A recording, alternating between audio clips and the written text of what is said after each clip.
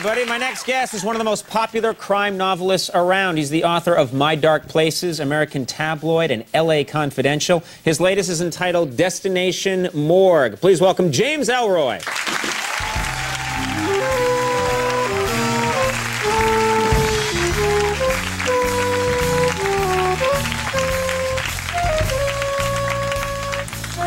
Now, as you know... Where's the legs? What's that? The legs. Where the is legs? She? Oh, Allison She's Janney. gone, She had to go. She had to leave. She had an appointment. Yeah. The legs? That you get away with that? Bird thou never wert. What's that? Oh, bird thou never wert. Yeah. You look good.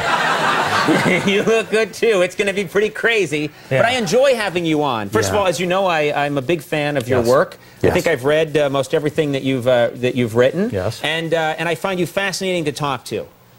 There, I said it. You said it. And you regret it. No, I don't regret it. And I'll tell you why. We're going to get to the book Destination Morgue in just a second. But one of the things that I love about your writing is that you are fascinated.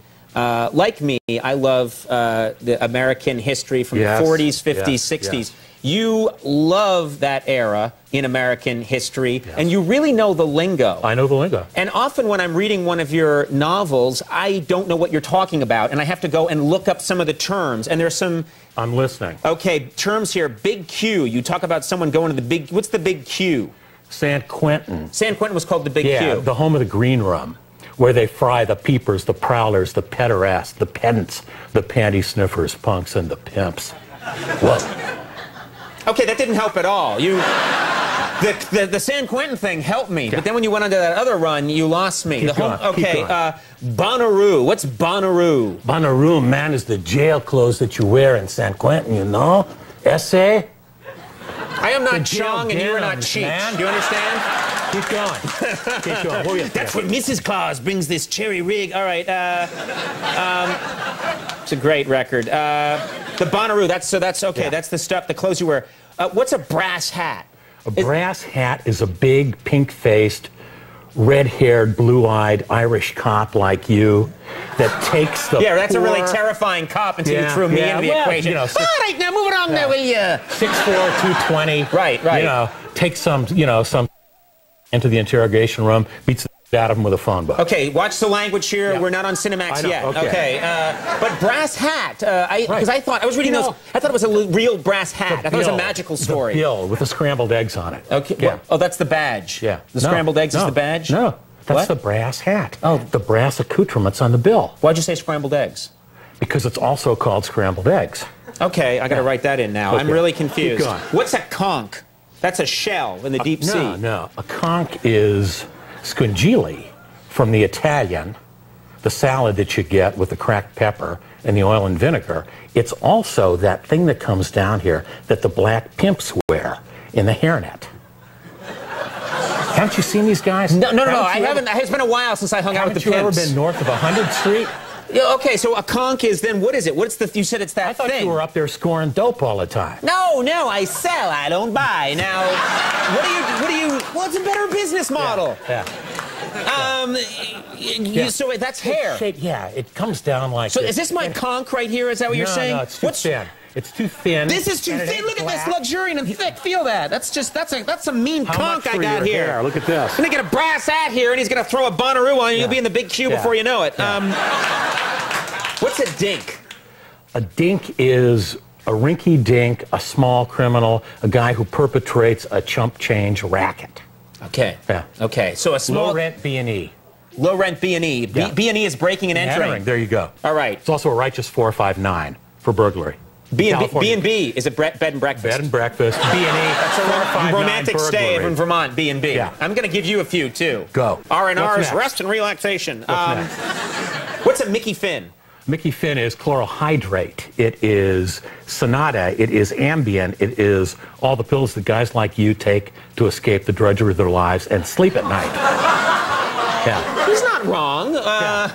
So Mickey Finn, and now Mickey Finn is also when you give someone a Mickey Finn. You put them out. You Shanghai them. You put them on a slow boat to China. Right. That's knocking them out with it. You're not. See, whenever I ask you to explain something, you take me into another crazy world of words that no one understands. It's like it's like we both go to a nightclub. No woman wants us. It's like Rohypnol. You slip them a Rohypnol.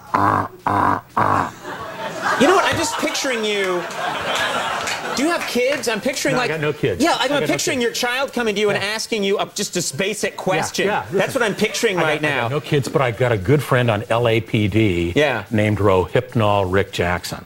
Right. Yeah, more will be revealed. Right. What's next? I'm just picturing your kid coming to you like, Daddy, what's a windmill? It's a Mojo Slazo on the hop train. It's the Kumbaya with the Big Daddy-O.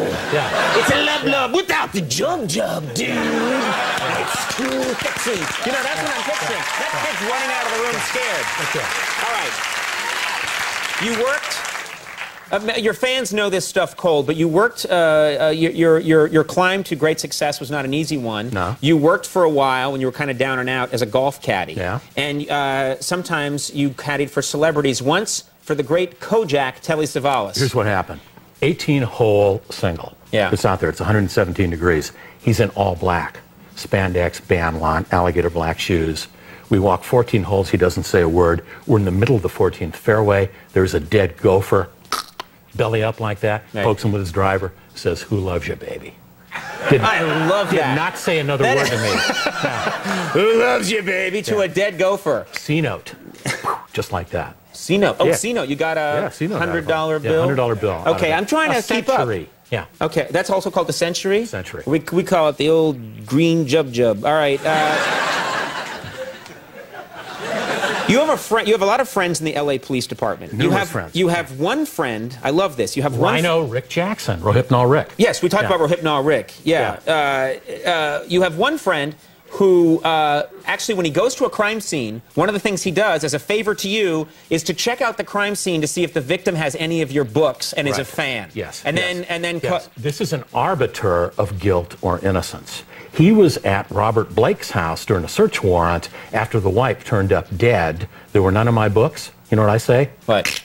Guilty. Really? So if someone's not a fan, you think that makes them guilty? Yes. Wow, that's fascinating. Do you think the legal justice system will adopt this code? I'm very good friends with Steve Cooley, the LA DA. We've discussed that he declines to prosecute on this basis. Right. Yeah. That's very nice. Yeah. That's great to know that Los Angeles is overcoming its weirdo reputation. I have many friends. For judicial kookiness. I have many friends in LA law enforcement. They may not be so friendly after tonight. Really? Oh, well, to you or to me? To both of us. I fear no man. I fear no man either. I fear my dog. Really? Yeah, Margaret. Your dog Margaret? Yeah, my dog Margaret. Yeah. Sounds like a real killer. She's a dyke. What? She's a dyke. She's a dyke dog. We got her a year ago. You know, I'm getting the rap signal. We're out of time, but I can't get out on this. Yeah. We got to hear more about this. Tell me more about Margaret the dyke dog. We got her a year ago. You got her a year ago? We got her a year ago. Yeah. She was a retired 4-year-old show dog. She's a wedge-headed bull terrier. Right. I left my pictures of her back at the hotel. Right. Yeah. She came into the place, you know, in a little goodie bag from the breeder. Yeah. With a bunch of K.D. Lang CDs. Oh my God. Some Ellen DeGeneres tapes, the whole thing. Right. And she follows women around and tries to interdict me in their presence. Yeah, She cuts me off. She growls at me. She snarls at me. She's tried to bite me several times. It's a bad time. Does your dog know about the dog run on the Upper West Side that Alice and Janney did? No. Apparently there's some killer action going on there. I like it. Destination Morgue is in stores now. Mr. Ellroy, always a pleasure. Thank you for being here. James Ellroy. We'll be right back with the Black Keys.